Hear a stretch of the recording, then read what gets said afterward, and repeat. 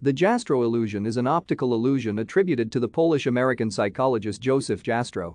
This optical illusion is known under different names: ring segment illusion, Jastrow illusion, Wundt area illusion, or Wundt-Jastrow illusion.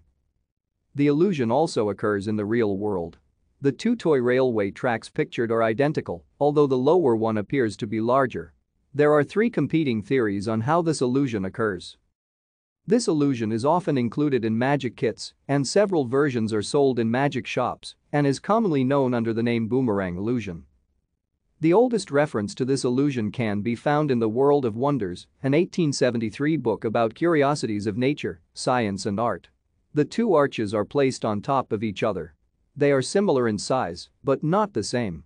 The inner radius of the upper arch is the same as the outer radius of the lower arch. The first psychologist to describe this illusion was German psychologist Franz Müller-Lyer in 1889. Thank you for watching. Like and subscribe if you would like to view more of our videos. Have a nice day.